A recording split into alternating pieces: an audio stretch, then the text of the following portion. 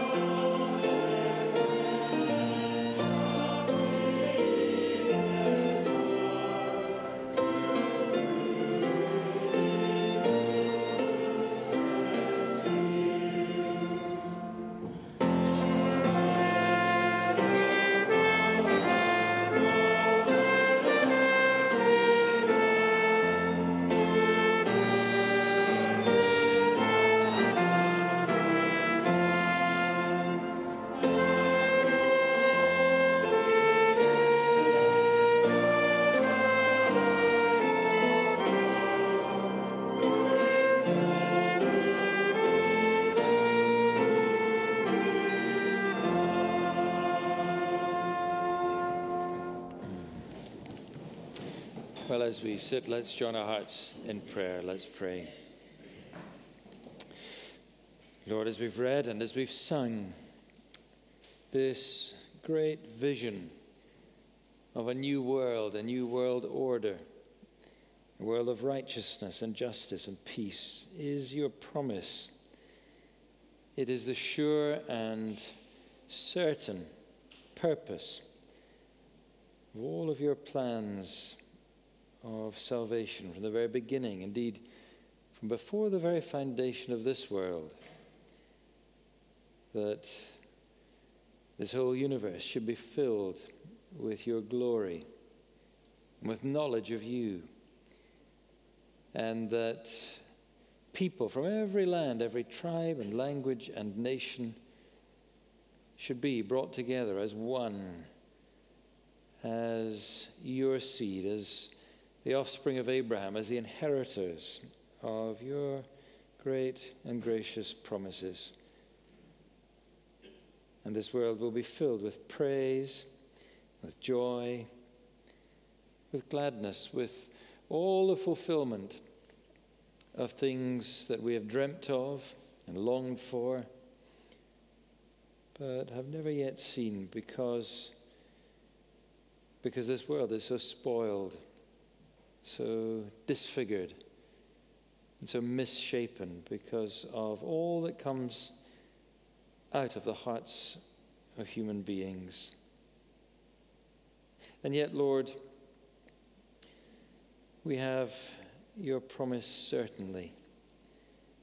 We've seen already in the person of our Lord Jesus Christ when he walked this earth, we've seen the joy and the gladness and the healing breaking forth, becoming visible before the witnesses, the eyes of countless thousands of people, seeing the wounded healed, even the dead raised, the broken having their lives once again restored, put together. And all of this, Lord, is but a foretaste, but a glimpse of what you have promised shall be forever and ever.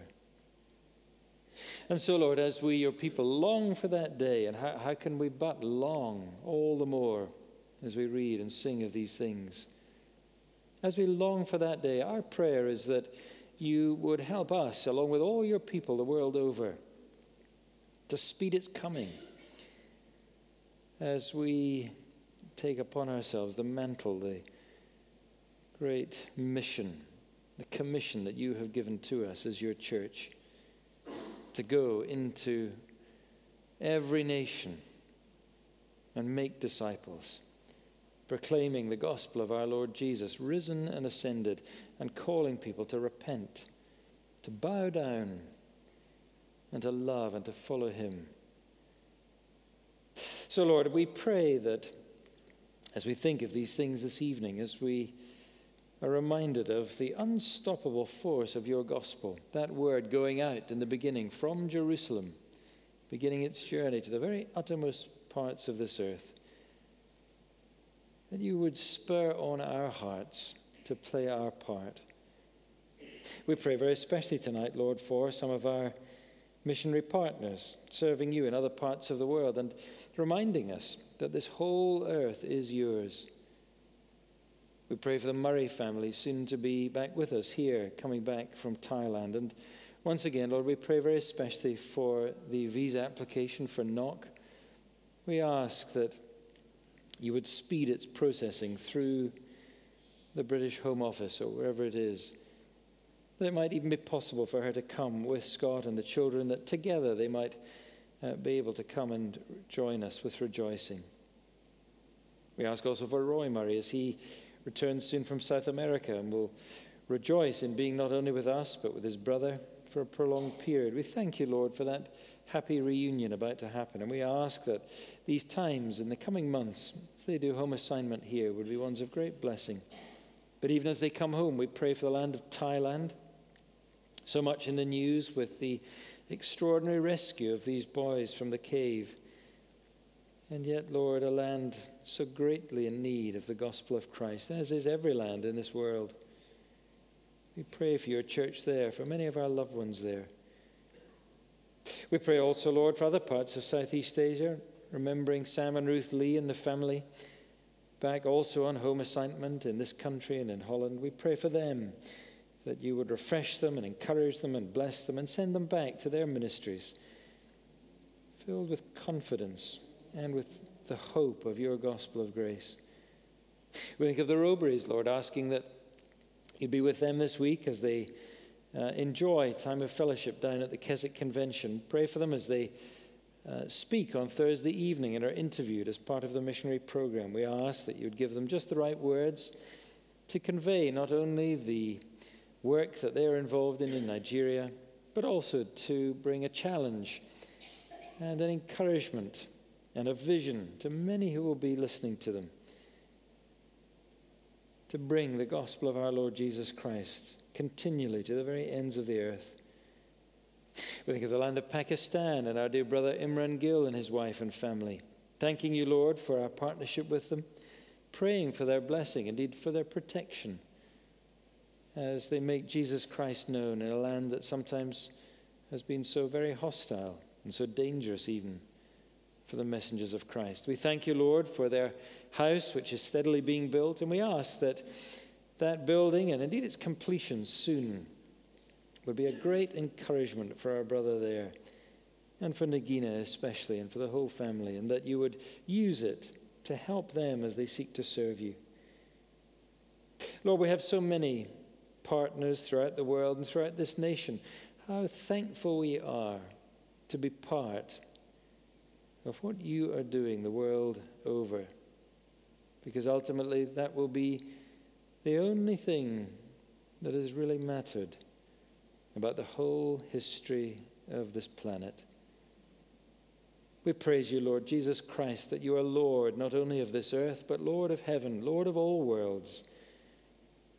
And we ask that tonight, as we listen to your word, you would fill us again with confidence and hope in your saving gospel. So hear us, Lord. Draw near to us, we pray. Inhabit our prayers. Speak to our hearts. And send us on our way to love you and to serve you all the more for the sake of your great love for us. We ask it in Jesus' name. Amen. We're going to sing again the hymn on the screens before I hand over to Paul and go off down to the Farsi service. O God of our fathers, Creator and Lord.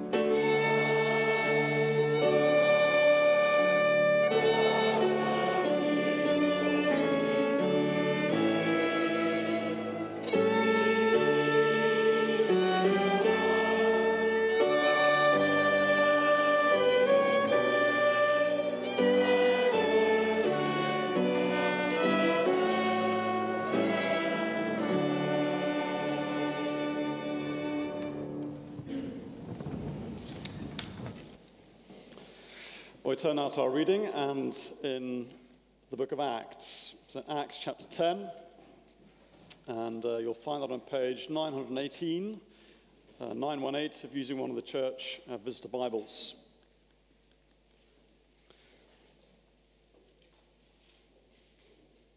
Acts chapter 10, and we're reading from verse 1, picking up the story with Peter. Last week he was healing Aeneas and Dorcas, and we pick up the story. He's been staying with Simon the tanner. We read that in verse 43 of chapter 9, and we pick up the story in chapter 10, verse 1.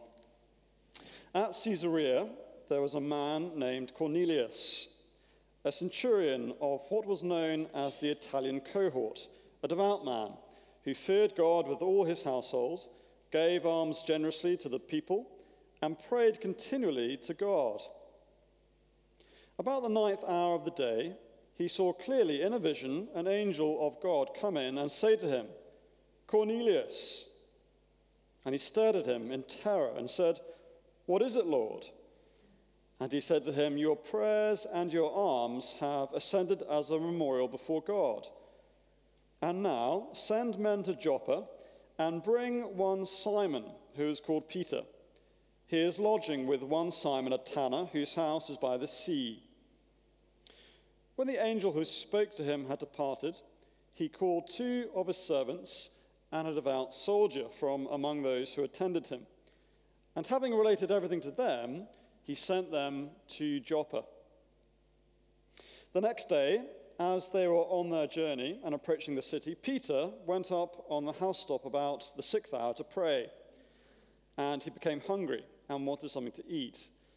But while they were preparing it, he fell into a trance and saw the heavens opened, and something like a great sheet descending, being let down by its 4 corners upon the earth.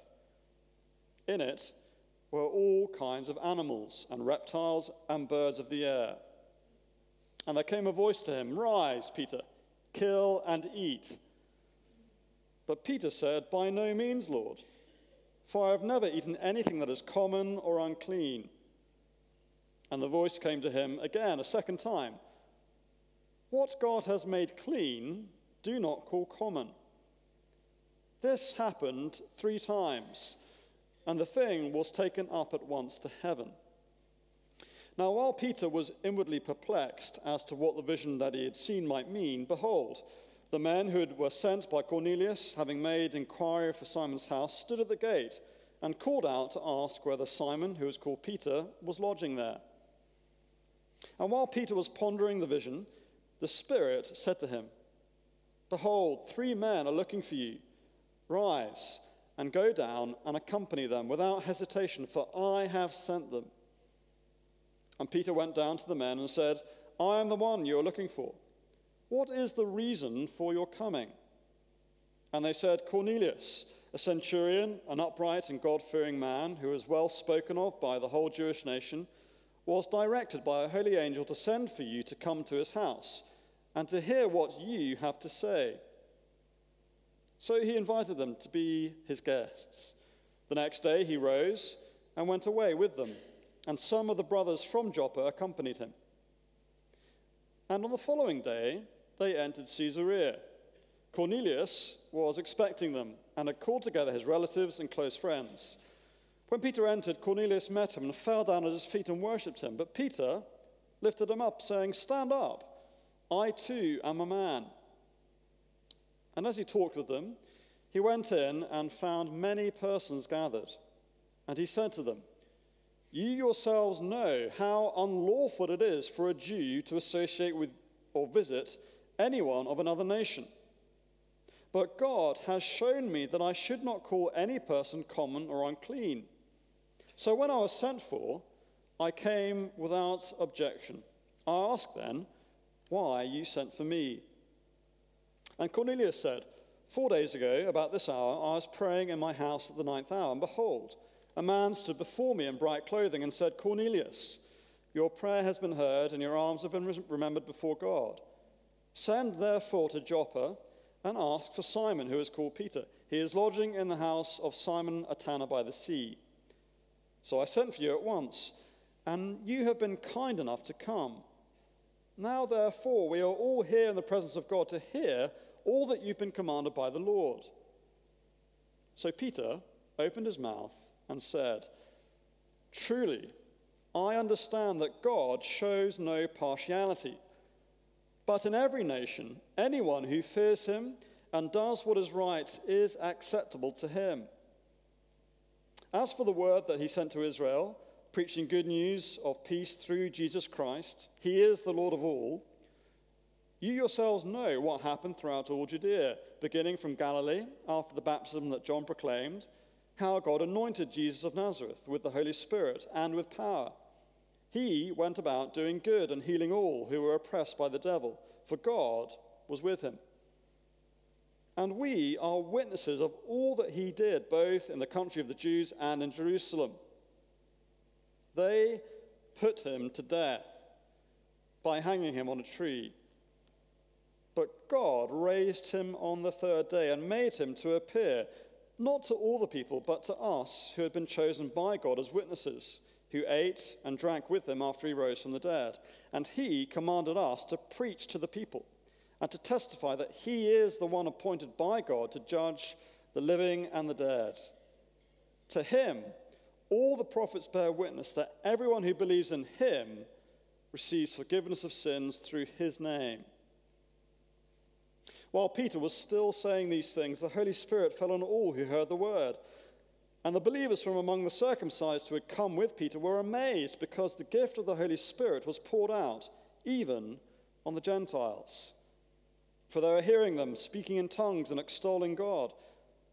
Then Peter declared, "Can anyone withhold water for baptizing these people who have received the Holy Spirit just as we have?" And he commanded them to be baptized in the name of Jesus Christ. Then they asked him to remain for some days. Amen. This is the word of the Lord.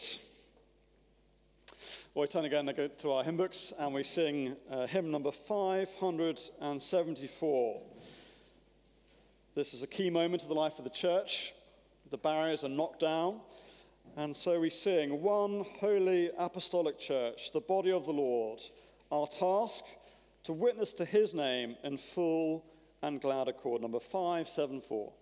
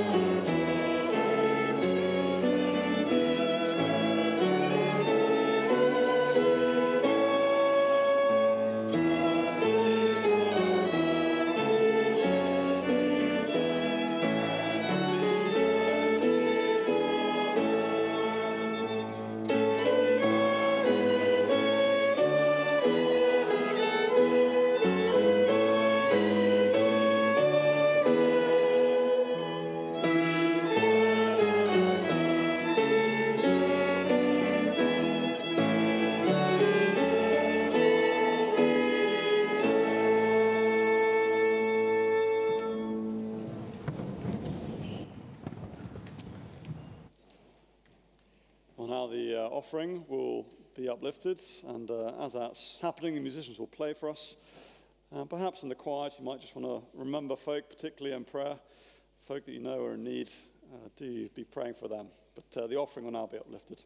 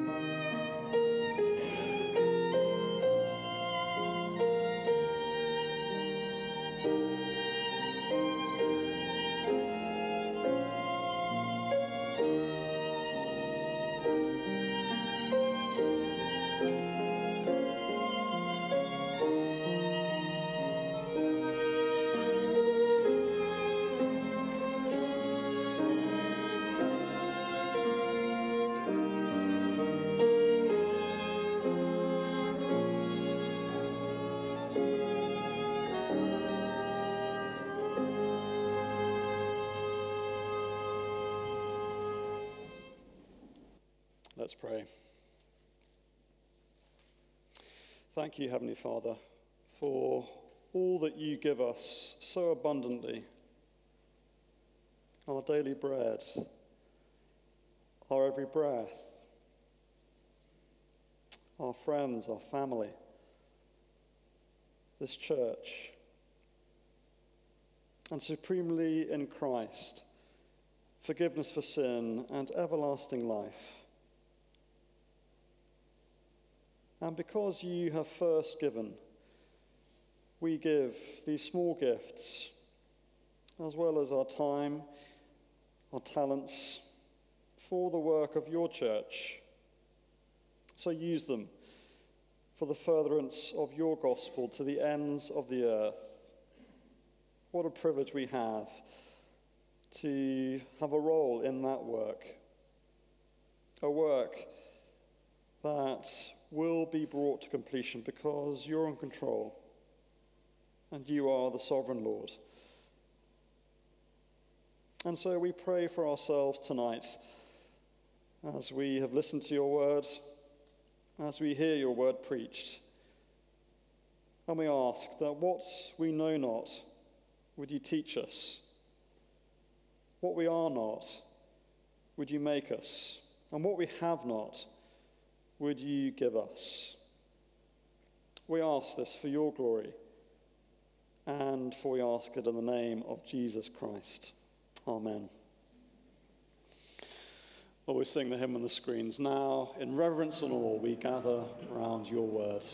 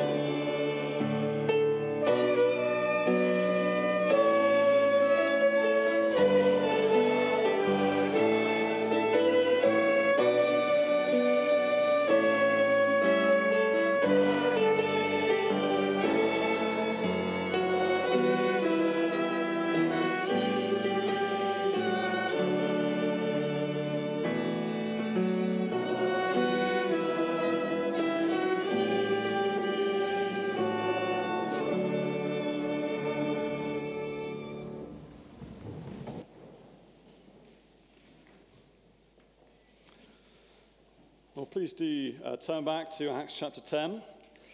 Give you a moment to do that. Acts chapter 10, the chapter we read earlier.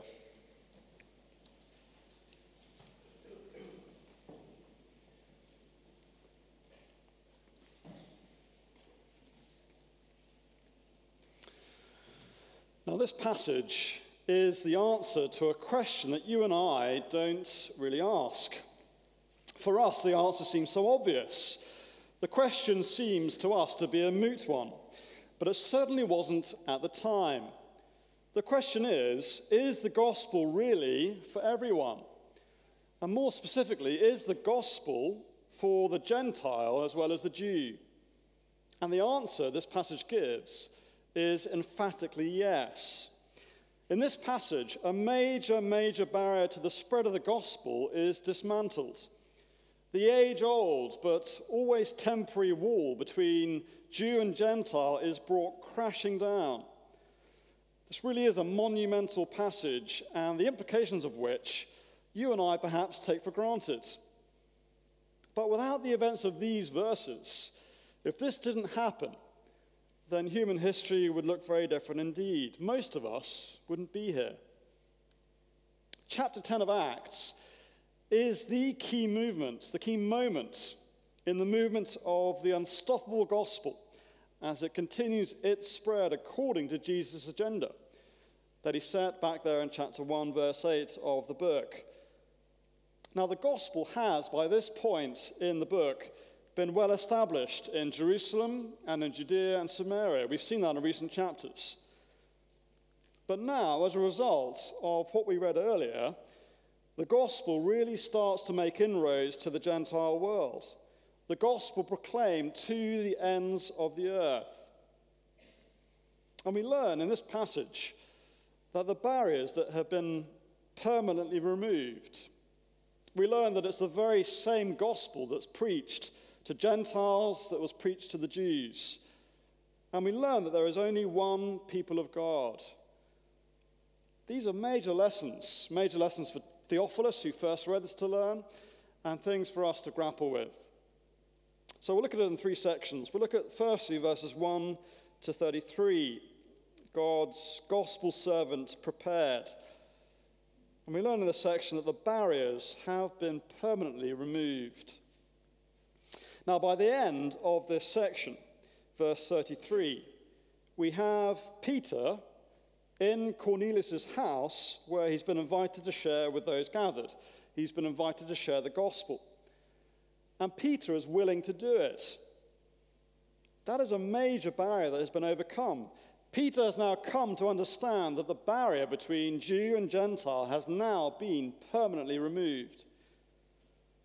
And we see all this through two key individuals, Cornelius, a God-fearing Gentile, and Peter, the apostle. And both go through something of a transformation, a conversion to some degree. Cornelius, although he's a good man, he's not a saved man at the start of this chapter. But by God's grace, as he hears the gospel proclaimed, he responds in repentance and he's baptized. And Peter likewise goes through something of a journey. His understanding at the outset is that there is a clear distinction between Jew and Gentile. His understanding was that it was not permissible for Jews to mix with Gentiles, and so he perceived a major barrier in terms of who he is able to bring the gospel to. But through this chapter, his understanding is totally turned on its head. And so we see in this opening section that God is preparing his gospel servant for this huge step forward in the progress of the gospel. So let's look at this. We see in verse 1 to 8, we're introduced to Cornelius. He lived, as we see there, in Caesarea, which was the center of the Roman administration in the province of Judea. And it was largely a Gentile city. And Cornelius was a Gentile himself. He was serving in the army. And he was a thoroughly good man. Look at how Luke describes him. He was a devout man who feared God. He was generous. He prayed. He was a seeker, much like the Ethiopian eunuch that we met a couple of chapters ago, but not yet saved. But the Lord intervenes and begins to orchestrate events to bring about the pivotal encounter with Peter later in the chapter. In a vision, an angel of the Lord came and spoke with Cornelius and told him to send for the apostle Peter, who was staying in Joppa. But the question in the back of our minds is, would Peter be willing to go? Would Peter be willing to go to this Gentile household? But for the intervention of the Lord, he wouldn't have gone. He acknowledges as much himself, doesn't he? Look down with me at verse 28, where Peter is addressing Cornelius and those gathered in his home. This is what he says. You yourselves know how unlawful it is for a Jew to associate with or visit anyone of another nation. It's a major problem, isn't it, identified by Peter. But look on to what he says next. But God has shown me that I should not call any person common or unclean. So when I was sent for, I came without objection. So there would have been strong reasons for Peter to decline the invitation from Cornelius, but he didn't. The Lord showed him that it was now okay for him to go and visit with a Gentile. Now, what had happened to Peter? What had the Lord shown him that such a major change in thinking had occurred? So big barrier, isn't it? Just imagine yourself in Peter's shoes. For your whole life, you've known it is not okay to go and sit with Gentiles and eat with them. That is a major barrier to overcome, isn't it? But here he is, he's willing to go. What has happened? Well, let's look on to verse 9 and following. Cornelius has sent these three men to go and bring Peter, and as they're en route, Peter himself sees a vision. And in the vision, he sees this great sheet descending from the heavens, and in the sheet were all kinds of animals. And Peter is then given the instruction, rise, kill and eat. But Peter objects. He says, no, I can't kill and eat these animals. I've never eaten anything unclean or common in my life. Peter's concern here is that he remains holy.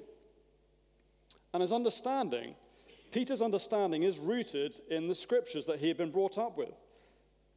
And so when the Lord speaks to him, he doesn't rebuke him, but he does press home the implications of the words and work of the Lord Jesus Christ. Because in him, in Jesus, all the Old Testament laws to do with food, they find their fulfillment. Things have now changed. And so the voice came to Peter again. Look at verse 15. What God has made clean, do not call common. What God has made clean, do not call common. The barrier that once had been put in place by the law between foods deemed clean and unclean has now been removed. 3 times Peter is given this vision, and the implications begin to fall into place for Peter.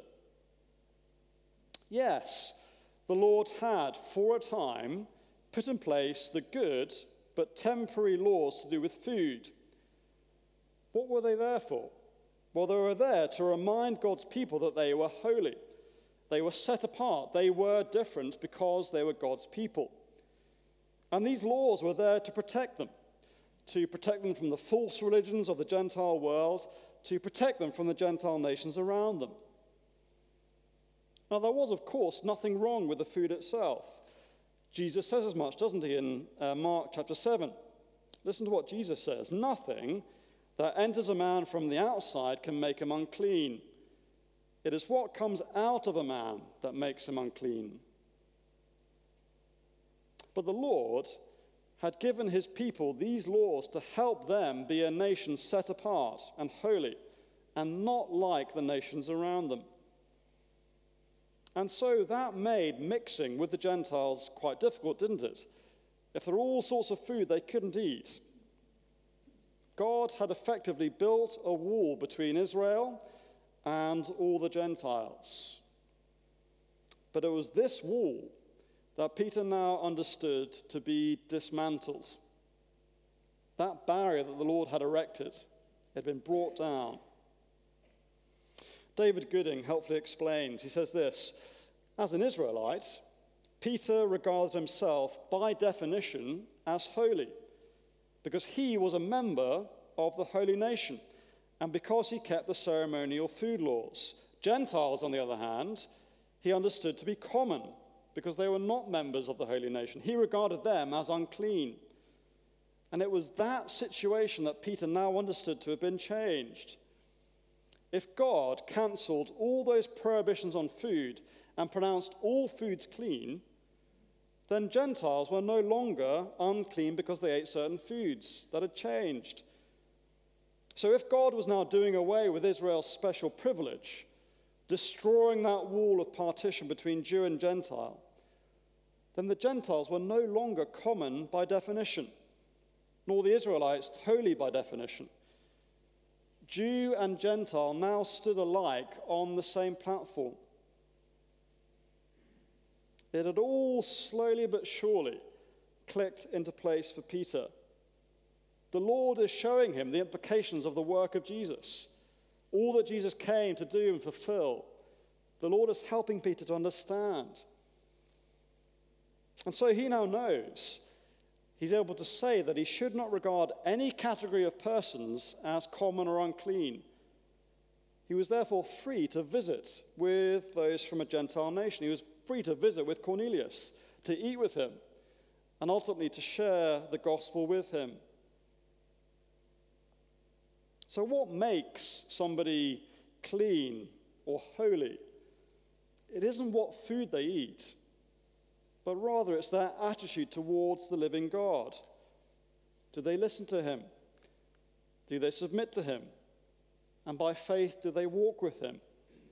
Whether they're Jew or Gentile, that is the thing that matters. And this, as we've seen, is a major moment of breakthrough. It's so big in Luke's understanding that he repeats this account 3 times. Here, again in chapter 11, and then again in chapter 15. It is a monumental, groundbreaking, foundational shift in understanding. To grasp that the barriers that had been permanently removed, to know that there was no distinction between Jew and Gentile, to then take the gospel to the Gentiles, that is huge. That is a big, big moment in the book of Acts. And we perhaps today take that for granted.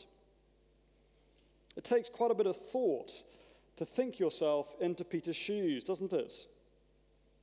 We understand instinctively that the gospel's for the Gentiles. Most of us here, I would think, are Gentile in origin. Most of us have Gentile roots. So this was a big shift in understanding for Peter and for the apostles.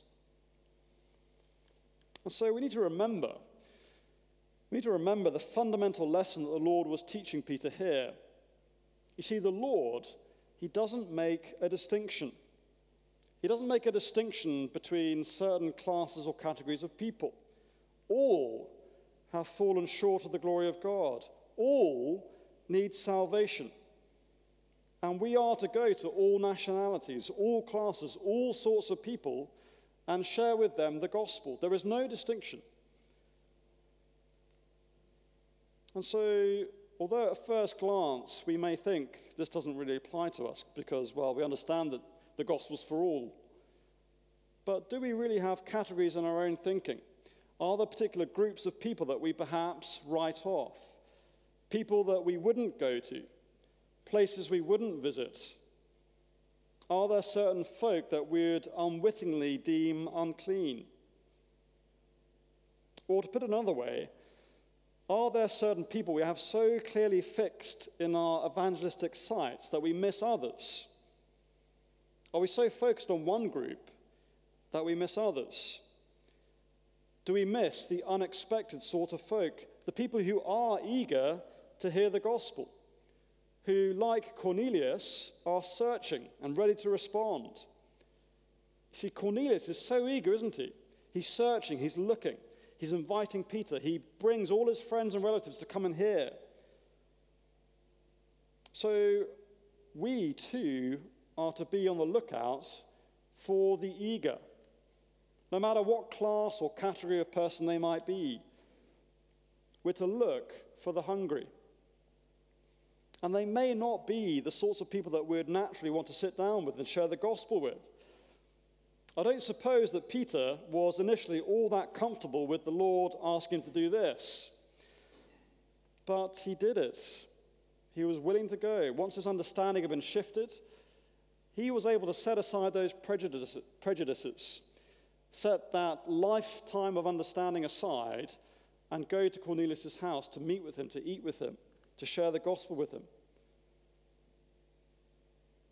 And so it's a challenge in terms of thinking, who do we reach out to with the gospel?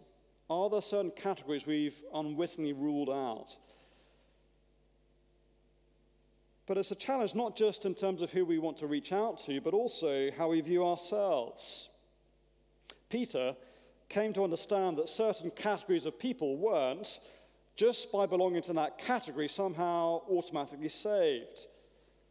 He knew that because he was a Jew didn't automatically make him one of the Lord's people. He understood now that Jew and Gentile were on the same level. There is no room for boasting or pride. And for us today, just subscribing to a certain label, it counts for nothing. Just referring to yourself under the label of Reformed Presbyterian or Evangelical or Sound, that doesn't count for anything.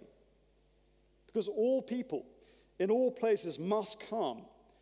In order to be welcomed into the family of God, they must come to the same place. They all must come to the foot of the cross, because all of us, by our nature, are sinners in need of a Savior. All of us need to be forgiven on the same terms. Faith in Jesus Christ, who died for our sin and rose again.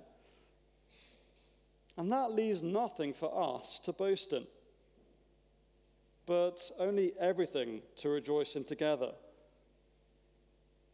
All of us are on the same footing on our own terms, aren't we? We all need the grace that is found only in Jesus. Well, there's the first thing, and it is a massive step. God's gospel servant is prepared. He comes to learn that the barriers between Jew and Gentile are now removed. He can go to the Gentiles and sit with them and eat with them. And then let's look on then to what happens as Peter speaks with Cornelius and his household. So look on to verse 34 to 43. God's gospel sermon is preached. And we learn here it's the very same gospel that was preached to the Jews.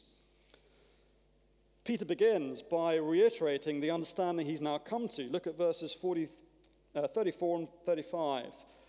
He says, "Truly, I understand that God shows no partiality. But in every nation, anyone who fears him and does what is right is acceptable to him." So he's just reiterating what he's come to understand. God shows no partiality. And he knows that although God had given the people of Israel a special and a distinct role, it was always his intention that through Israel all the nations will be blessed. It's just as Willie was reading at the very start from Isaiah. That great day when all nations would be gathered to the Lord's mountain. That was always in view. And Peter has clearly grasped this. He knows that God doesn't show any favoritism. The gospel is for all people and all nations. And so it is the very same gospel message that Peter proclaims to Cornelius and all those he's gathered around in his home. It's the same gospel. It's a message of good news through peace found only in Jesus Christ. Look at what he says here. Look at what he tells the people there. He talks about Jesus, who has been anointed by God with the Holy Spirit. He went about doing good and healing in the country of the Jews in Jerusalem. But staggeringly, the Jews put Jesus to death. But God raised him. Peter says, many of us are witnesses of this. We ate with him after the fact. And he commanded us to go and preach to the people, to testify that he is the one appointed to be judge, and that everyone who believes in him receives forgiveness of sins. So Peter, he preaches the very same gospel that he's preached everywhere he's been so far. It's the same gospel that he preached to the Jews. Just listen to the conclusion of Peter's sermon on the day of Pentecost from Acts chapter 2. Here's what he said then. He says, repent and be baptized, every one of you, in the name of Jesus Christ, for the forgiveness of your sins. And look what he says here in chapter 10, verse 43. To him all the prophets bear witness that everyone who believes in him receives forgiveness of sins through his name. Same gospel. Same call to repent. And the gospel, it remains the same no matter who you're speaking to, no matter where you are. And Peter had immediately grasped that, hadn't he?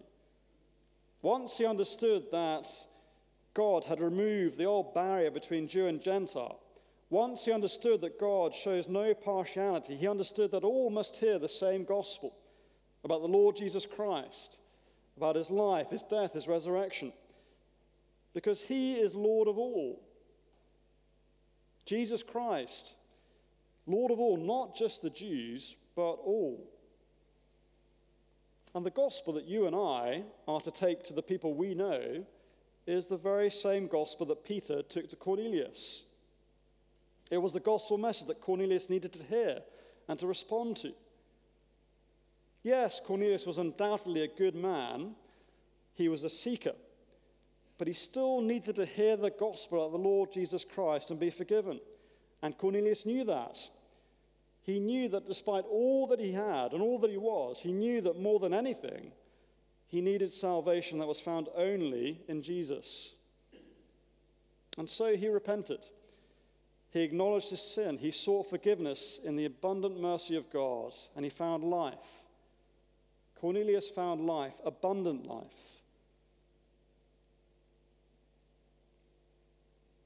And so you and I, we can't allow our judgments of other people to cloud our perception of their fundamental needs. I imagine if I had met Cornelius, I would have thought, yeah, you're a good guy. Just crack on as you are.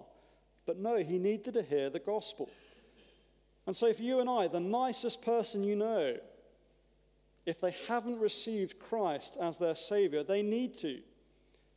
If Cornelius did, a man who enjoyed a stellar reputation, who was generous, even religious, then they must too. But we also can't allow our self-perception to be clouded either. We need to see ourselves through the lens of Peter's gospel, which is Paul's gospel, which is the gospel of the Lord Jesus Christ. It's the only gospel with real hope because it's the only gospel that deals with our real problem. It's the only gospel that really grapples with the reality of the human condition. All have sinned. All fall short of the glory of God. All must find forgiveness in Jesus' name. All of us, no matter our reputation, our status, We need our sins forgiven in Jesus Christ if we're to belong to God's family and enjoy life everlasting. That is the only everlasting. That is the only way. That is the only way. The only way.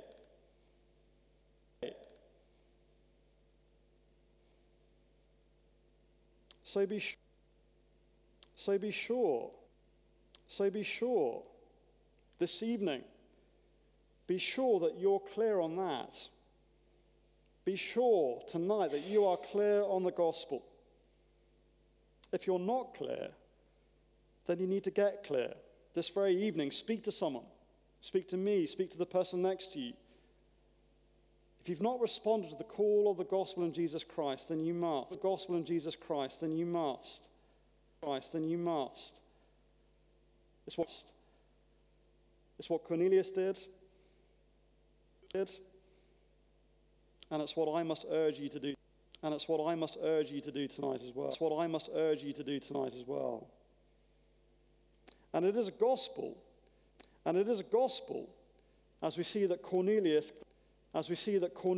gladly accepts. Gladly accepts. That's clear from the final section. It's the same gospel that's proclaimed. It's the same gospel that's proclaimed. And it's the same Spirit that is poured out. Same Spirit that is poured out. Verses 44 to 48.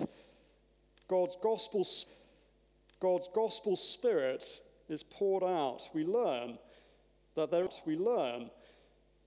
one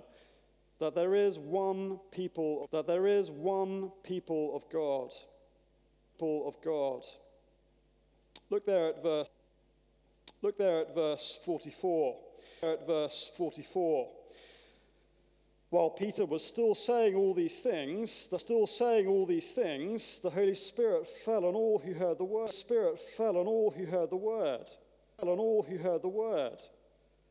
And the believers from among the circumcised who had come with Peter were amazed. Because the gift of the Holy Spirit was poured out even on the Gentiles. You see, God is doing just what he said he would do. And those with Peter, they're amazed as they see this happening. The Lord has made clear to Peter that the old barriers are now dismantled. He was now free to sit with them to proclaim the gospel to the Gentiles, and he's just done that. He has said to them just what he said to the Jews in Jerusalem. He's made the Jews in Jerusalem. He's made the same appeal to them. He's made the same appeal to repent and to be forgiven of sin. And God now pours out on these Gentiles the same Holy Spirit that he poured out at Pentecost on the Jews. The same Holy Spirit that he poured out on the half-Jews, the Samaritans in chapter 8. The very same gift of the Spirit. And so the point is clear. There is now only one people of God. No distinction. No barriers, no categories, just one people of God. And so God proves, doesn't he, without doubt, that there is one people of God. The barriers have been removed. Jesus has welcomed these Gentiles into the family of God on the basis, not not of their background, but on their response to his word, their response of faith, That is the only thing that matters. And so it's clear, isn't it, as we read this? God makes no distinction. All need to submit to Jesus. All need to believe in him. To receive forgiveness of sins. And all that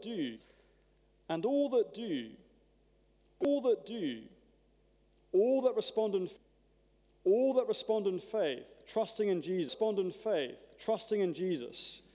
they will be welcomed in. They will be given the gift of the Spirit in them.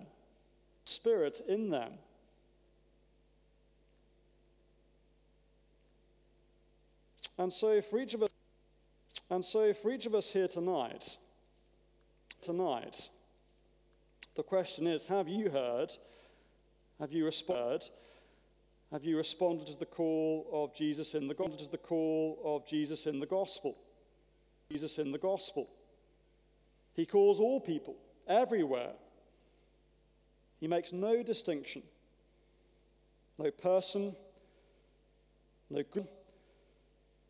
group of people, no type of personality, no color of skin is beyond the reach of the gospel.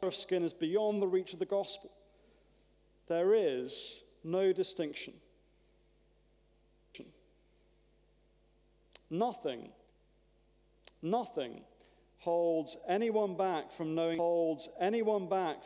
Jesus and the forgiveness of sins. Nothing is stopping anyone apart from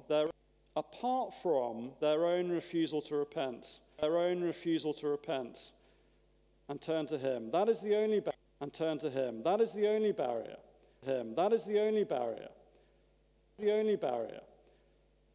Our own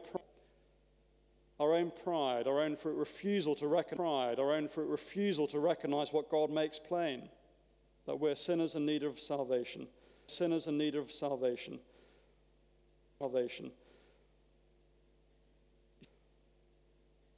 You see, the great encouragement from this passage is that all who respond to that call, all will be gladly accepted. That's the wonderful news at the heart of this passage. Even the Gentiles, even Cornelius and those gathered, and many millions of Gentiles since. That is the great joyful note of this passage. The gospel is exploding out from Jerusalem, from Judea, from Samaria to the ends of the earth. It's going. It's gone. We've seen that over the centuries. So have you accepted.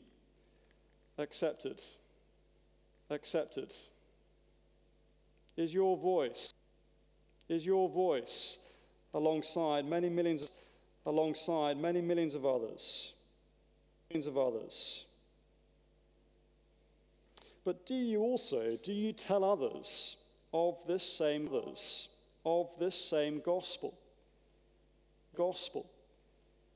Those you rub shoulders with, no matter who they are, no matter their background, their lifestyle, background, their lifestyle. Nothing prevents them from hearing the gospel, because there is no barrier. There is only one gospel. There is only one gospel. There is only one gospel. There is only one people of God. And he delights to welcome into his family all. All are welcome. And that is a wonderful thing, isn't it? To God, To God be the glory. Great things he's done. Great things he is doing. And great things he will yet do. As his gospel goes. To the ends of the earth. Let's pray.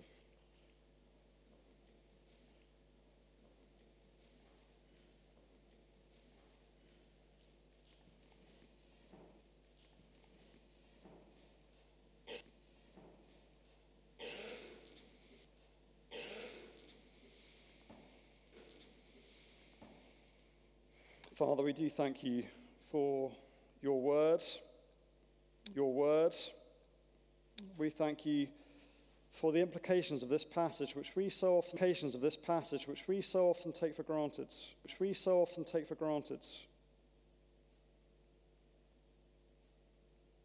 What an extraordinary thing for Peter to say. Truly, I understand that God shows no partiality, but in every nation,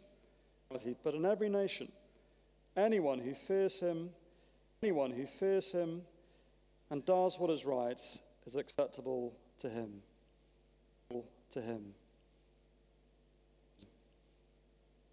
So Father, give us voice to rejoice in that truth. You show no partiality, but all who call upon your name will be welcomed.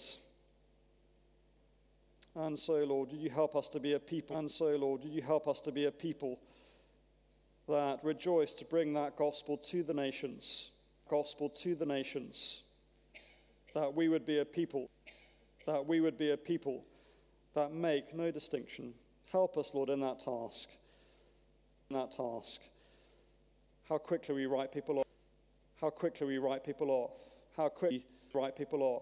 quickly look to those who we think will be receptive.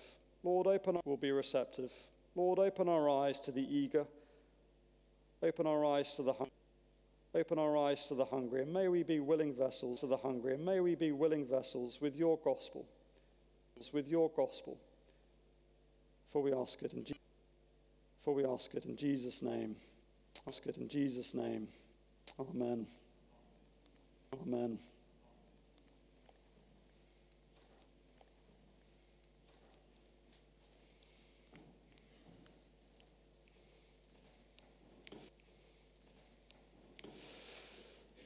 Well, we close our time together by singing hymn number 676. To God be the glory. To God be the glory. Great God be the glory. Great things he has done. So loved he the world. That he gave us his Son. Number 676.